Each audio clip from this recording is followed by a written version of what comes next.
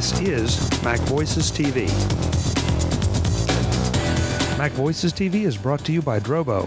Hard drives fill up and wear out. A single hard drive failure can lose your data. Not with Drobo. Drobo provides the best data storage experience ever. For tips on using Drobo in your home or office, visit drobo.com/tips and facts.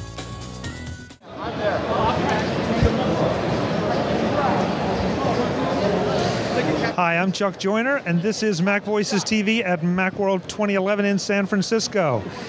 We are in the CodeWeavers booth, believe it or not, talking to John Parshall, the COO of CodeWeavers. Hello. John, I don't even know what to say.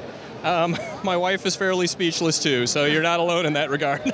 This is a pretty impressive promotion. We have Captain Jack behind us. I've got Fred Flintstone over here, and a young lady that's dressed in pink. Princess Peach, yes. Princess Peach. My lovely cohort in crime, Jana. Okay. That's interesting. This is an outstanding promotion because you're getting a lot of attention. Thank you. Yeah, we appreciate it. We're having fun with it. The CEO came down to us as like, okay, this is the version 10 release of Crossover, and we can't just put it out there with a name of 10. So we're like, okay, we need a new code name. What's it going to be? And we came up with Impersonator because that's kind of the shtick. We let you put on applications, so you're sort of like trading costumes. So that's what we do. Tell us about Impersonator. When I read the press release on this, I thought this is really intriguing for a couple reasons, but I'll let you tell folks what it is first. Sure. Basically, we let you run your Windows applications on a Mac, but you don't need a Windows operating system license to do it. So we're sort of like some of the other machine emulator solutions that are out there, but different because you don't need the OS license. The cool thing about Impersonator, this particular release, is that we have a new technology called crosstie, which is basically a one-click installer. So you can go out to our website, into our compatibility database, find an application that you want to run, click on the orange install button, and we download a little installation recipe to Crossover. It fires up the installer, and ba-boom, you've got your application on your Mac within minutes. So, this is pretty impressive because, first of all, this takes emulation down a notch as far as pricing because I no longer have to buy that Windows license. That's exactly right, yeah, and that's a huge cost savings. You're not having to shell out the $200 or whatever for a copy of Windows. And if you're running an application like IE or Outlook, you also don't have to shell out for the copy of virus protection, which you ought to have if you're running on another, an actual copy of Windows. With our solution, excuse the hair there. With our solution, you're not exposed to viruses. So yeah, cost savings in that regard. You also get a performance benefit because unlike machine emulation, you're only running one operating system, OS 10. So you're not paying a double overhead in terms of RAM and CPU and that sort of thing.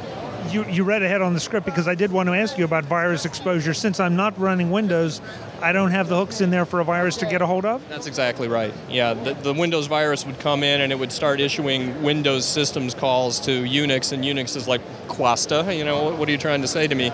So yeah, viruses don't run under our product.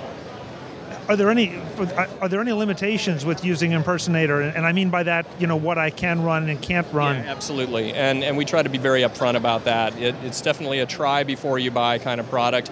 We run thousands of Windows applications, but we don't run all of them. And some of them run absolutely flawlessly, others run so-so, and others just don't run at all. So we very much want to make sure that people get out to our website, they download the trial version, use it on the applications that they want to run, see if it works for them. If it does, you've got a great, lightweight, low-cost solution for you that doesn't expose you to viruses and saves you a lot of money. You mentioned Explorer and Outlook. Those are pretty obvious things that people do want to run.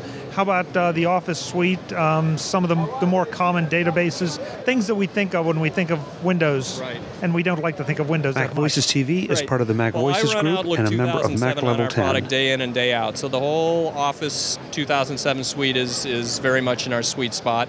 Various versions of Access will also work. Internet Explorer 6 and 7 work quite well. 8, not as well, to be honest with you.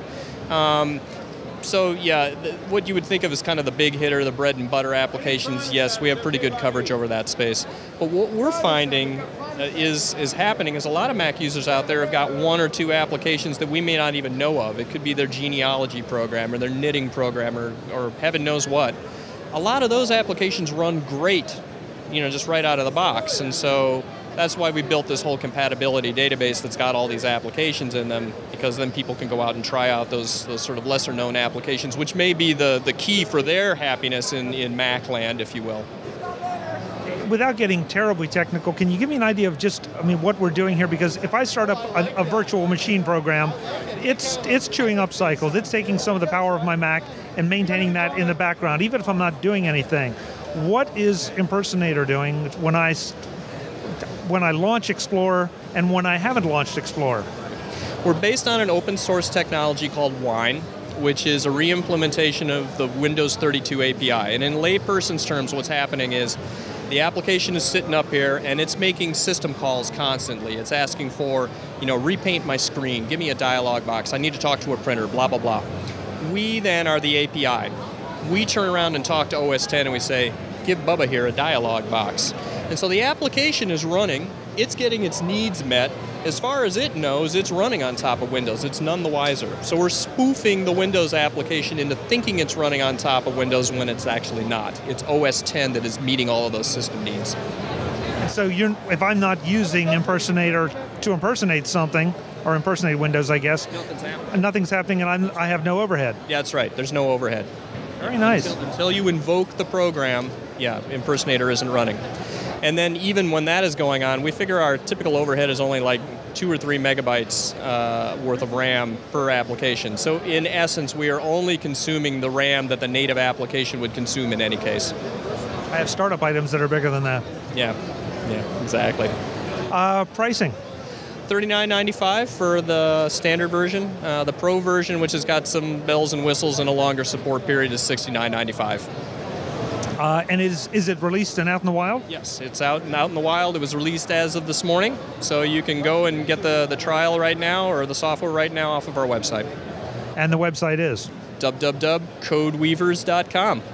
John, thank you very much, and congratulations. This is, in a world that's a little crazy, this is a unique promotion. Thank you. We appreciate it. Yeah, we're having a good time with it. So, and wish me luck, making up with my wife when I get back home to Minneapolis. So, yeah. Folks, I can't do this one straight.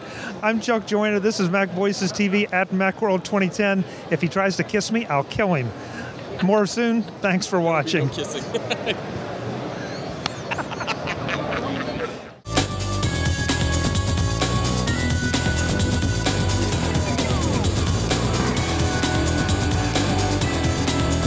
MacVoices TV is part of the MacVoices group and a member of Mac Level 10.